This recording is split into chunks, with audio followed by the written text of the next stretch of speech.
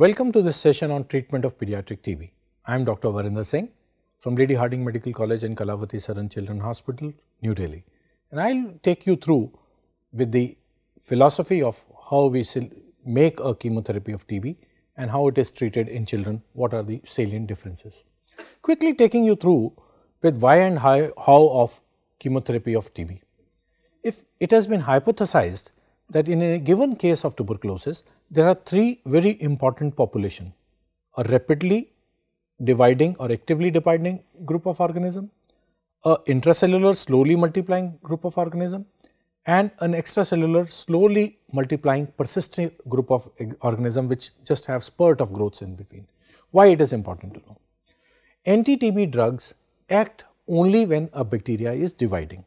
So, it is easier to kill maybe this larger population which is actively dividing, and there the drugs which are most effective are rifampicin, INH and streptomycin, INH being the most potent. If you look at rapidity of kill, it is the rifampicin which kills faster. When it comes to the intracellular slowly growing bacteria, this has an acidic pH, where the drug which is most effective is pyrazinamide. When it comes to the slowly persisting bacteria, slowly dividing persisting bacteria, here it is the INH and rifampicin which are good. What does it mean? Most of these rapidly dividing bacteria which are responsible for infectivity and the symptoms and the cachexia which the patient has can be brought down very quickly with the modern chemotherapy, say in about 2 months time. While it is the slowly dividing persistent bacteria which take far longer because they are intermittently dividing, and as I said, they can be affected only when they are dividing and not otherwise. So, there is a constant dynamic relationship between these populations, and this understanding of bacterial population tells us that you need a combination chemotherapy, you cannot work without that. So, you to begin with need at least 2 bactericidal drugs which are say rifampicin and INH, because they work across all the 3 milieu, less effective in intracellular. But if you need something to work on intracellular bacteria also, which will give a faster sterility, then you add pyrazinamide to it, which brings 2 things to us. 1, it will bring down the infectivity fast. 2, continuing this pyrazinamide longer than the intensive phase perhaps would not be useful, because there are not many intracellular actively multiplying bacteria after 2 months in most situations in a sensitive case. You also want to prevent the emergence of resistance to these 3 drugs. So, in case you have increased level of background resistance to any of these drugs, like in our country we have to INH, you may like to add a 4th drug to prevent emergence of resistance to these first line drugs which you are using. So, that is the basis of using 4 drugs combination chemotherapy in children. You need HNR to rapidly, which are 2 important bactericidal drugs to rapidly kill. You add pyrazinamide for intracellular organisms. Since there is a background resistance to INH and you want to prevent emergence of resistance to other drugs which you have used, you add ethambutol or streptomycin.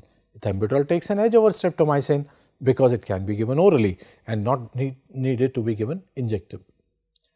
What is also important is the bacteria divides in about 17 to 20 hours. That is the dividing time for a Mycobacterium tuberculosis. So, and as I said, it is killed only when it is dividing. So, you need a single daily peak. Therefore, there is no benefit of dividing the anti-mycobacterial drugs or ATT into several different more than 1 dose a day. Equally important is that if you have a failing regime, you never add a single drug, because you would then have some metabolic population which would not be receptive to this drug, and you may have amplification of resistance in that situation. When we say intensive phase, it aims at rapid killing of the bacilli. It is to create a state of non-infectiousness, say within 2 weeks. That would be the ideal. What we commonly get is a quick relief of symptoms, and what you get a smear negative where it can be seen in about 2 months time. This would lead to prevention of development of drug resistance too, because the large mass of actively dividing bacteria is affected and it goes down. What is equally important is these drugs are effective when taken, and that is where it is not just the combination therapy which is important, it is equally important to make sure that patient has been adherent to his therapy, which can be facilitated by a direct observation, and the role of DOT comes there. In the continuation phase, your aim is to eliminate those remaining bacilli which are spurting in between but persist in extracellular milieu. You want to kill these to decrease the subsequent risk of relapse. The multi-drug regimen which are used in DOT, they are enough to deal with this situation, and that is what is needed in the continuation phase. However, since the bacterial mass is less, you do not need very many drugs. So, pyrazinamide is not used in continuation phase for these very reasons. When you go to having understood the philosophy of chemotherapy, let me take you through with some standardized case definitions which are used by WHO or by our revised national TB control program in our country. Those standardized case definitions are about new case, and when we say new case, it means a patient who has not taken treatment for more than 4 weeks or less than that, has taken treatment for less than 4 weeks or never taken a treatment. Some of these patients may have been who have taken treatment in the past or were lost to treatment and have come back, a follow-up case, or a failure case who has failed on the initial regime, or a relapse case. These are the patients who are likely to have drug resistance bacilli and therefore are treated differently. The other thing which determines the definition is by the site of TB, whether it is pulmonary or extrapulmonary.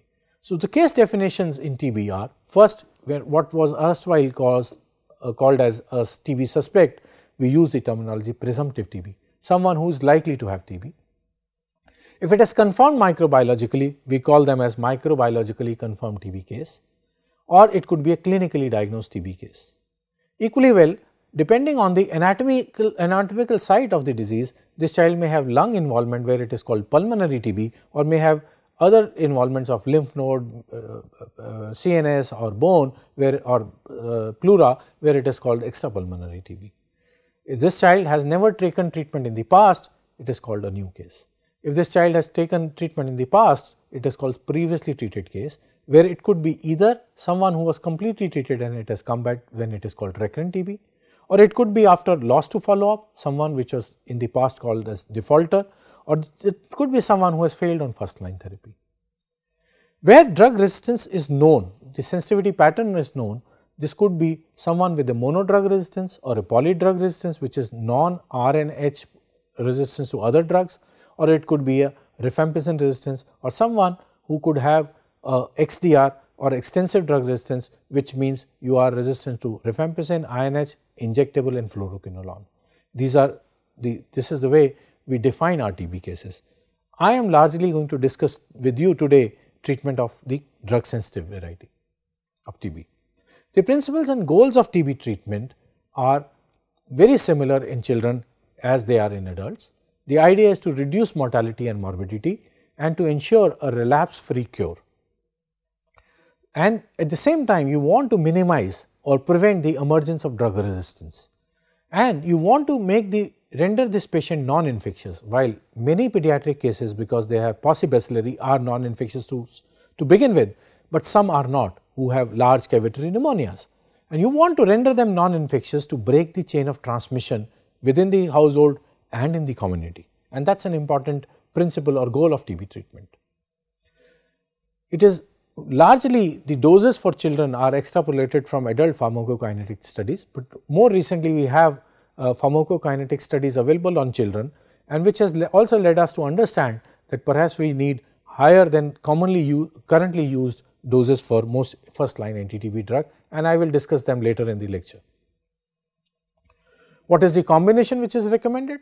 If it is a new case, which is either a case who has never been treated or treated for less than 4 weeks, in a patient who has been treated in the past, has been treated for more than 4 weeks, either as a recurrent case or someone who has come after interrupting treatment, or someone who has failed on initial therapy, then what is recommended is we need 4 drugs in the intensive phase, which is rifampicin, INH, ethambutol and pyrazinamide.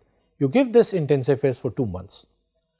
The continuation phase has rifampicin, INH and ethambutol for 4 months in most situations, except for some extrapulmonary forms like TBM, like osteoarticular TB, where you would increase this to up to 12 months of therapy.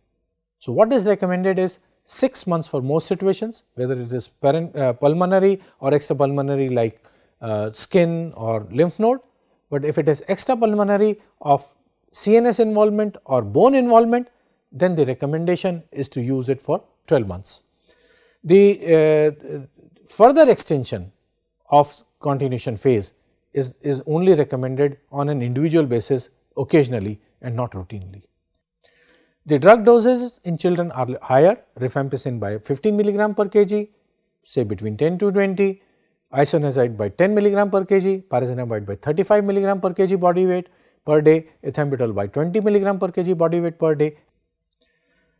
What is important to remember here is, when we use these drugs individually, it adds to the pill burden, which sometimes can affect the adherence, and therefore, often what we use is a fixed drug combination. When you use currently available fixed drug combination, most of them do not have the right ratio.